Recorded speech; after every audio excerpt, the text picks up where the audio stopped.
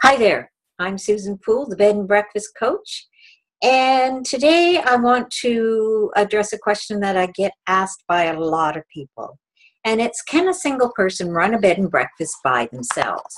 I certainly hope so. I've been doing it for 12 years now. However, there are some questions I think you need to ask yourself before you proceed. And the first one is, running a bed and breakfast requires a lot of physical labor. Are you up to it? What happens if there's something that is just beyond your ability to lift or carry? Can you do basic home repairs? Do you have someone that you can call for emotional support when times are tough? What will you do in a crisis situation, which, believe you me, always seems to happen either during breakfast or the middle of the night? How will you handle late check-ins?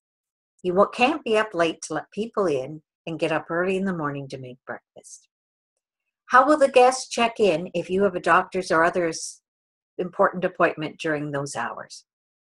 What happens if you're too sick one day to get everything done that's required? What is your backup financial plan if you get sick and can't work?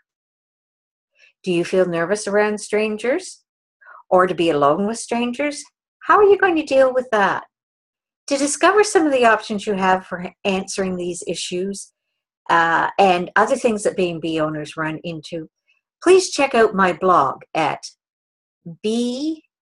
bandbcoach.com. That's B like bed, A-N-D, B like breakfast, coach.com.